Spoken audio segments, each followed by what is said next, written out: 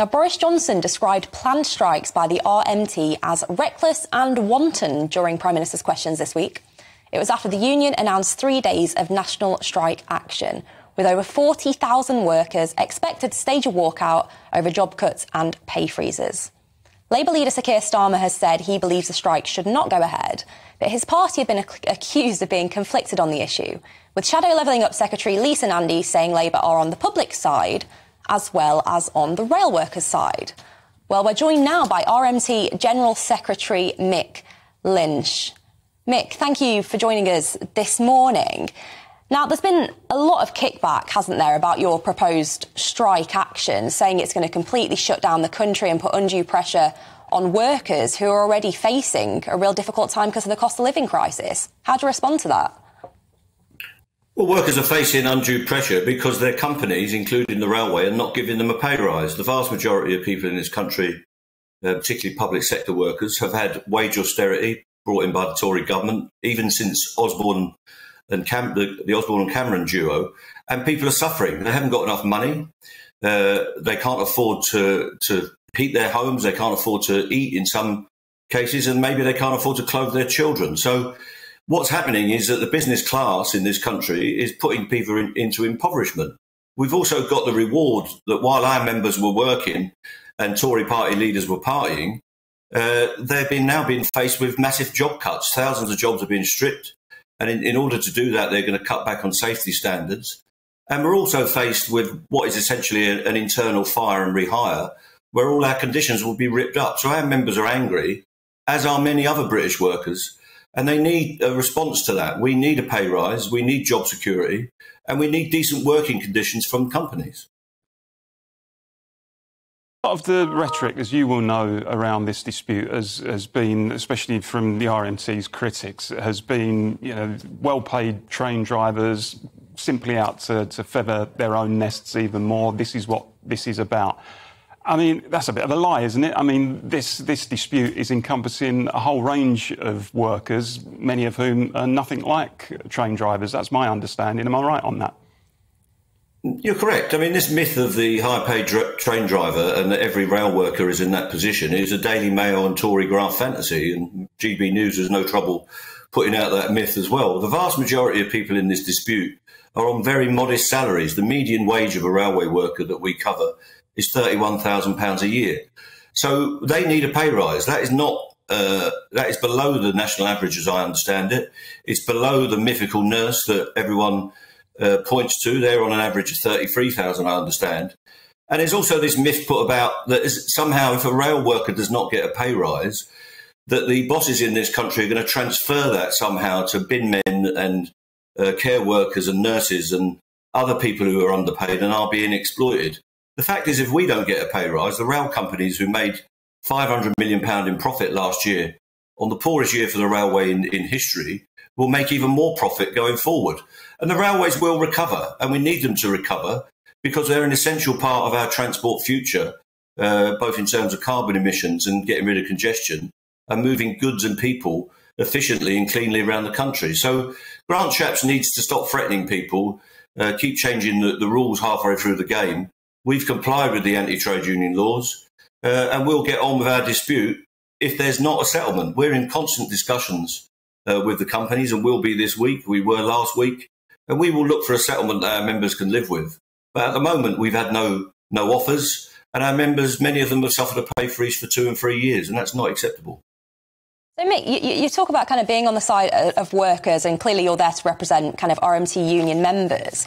But what about workers in other fields who are going to struggle, if not find it impossible to get to work, may completely lose their wage packet? Like, how on earth do you justify this to them? Well, our members will lose their wage packets. I mean, our members are going to lose 3 days' pay that week. Yeah, but that's a choice to take part in the strike, though, whereas others are being affected without that choice. I'll finish it if you like. You want me to finish or not? You can be combative, Mick, but, I think it was a reasonable comeback. Would you like me to finish the question before you ask your next one? OK, so all workers in this country need a pay rise. It's your government, I think you're an MP, who's driven down wages in collaboration with the employers. They have deliberately suppressed public sector pay. And if they hadn't done that for a continuous period, we wouldn't have people who are so poor they have to make a choice between heating and eating. We've now got a country where the average life expectancy is falling.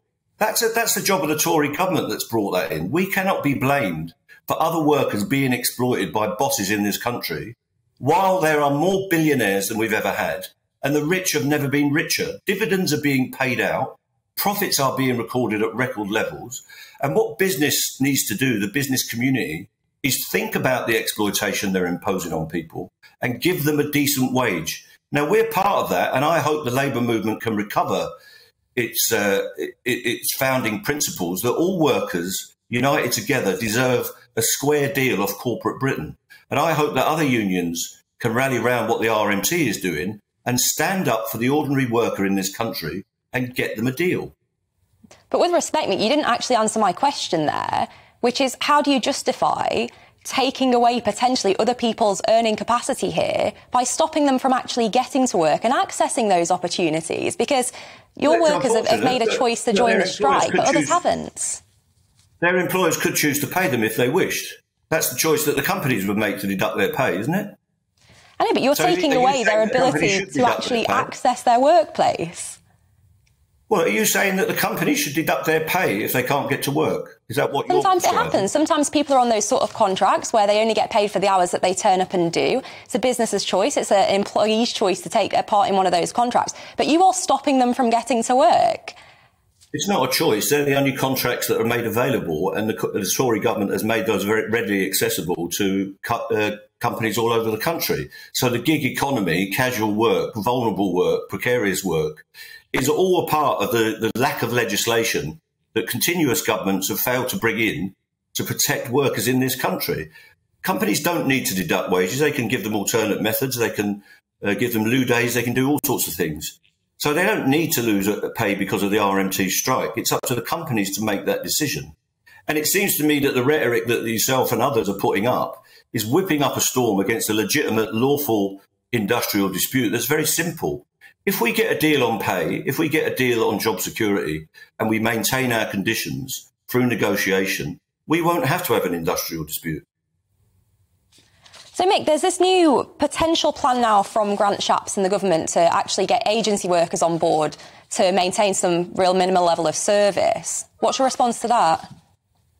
Well, it's illegal at the minute, isn't it? And Grant Shapps should defend the rule of law, but now he's threatening to change the law in order to break an industrial dispute. I don't think it'll have any particular effect. These regulations have been in place for a fairly long time. I think they were brought in by the Blair government, and they've been completely ineffective. People are using these in disputes already, which is against the law.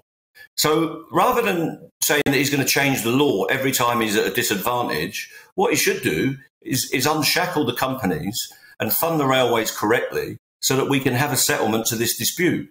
And then he wouldn't have to keep running back to his backbenchers who are foaming at the mouth, virtually asking for effective industrial action to be banned in this country and emasculate workers all over so that they can open the way for more exploitation. And it's the same with everything. If they can't make enough money or the money they like out of the current legal setup, they'll change the legal setup so it can exploit people even more. So he ought to concentrate on something else rather than changing the law every other week. Well, Mick Lynch there, the General Secretary of the RMT, joining us to talk about the proposed rail strikes.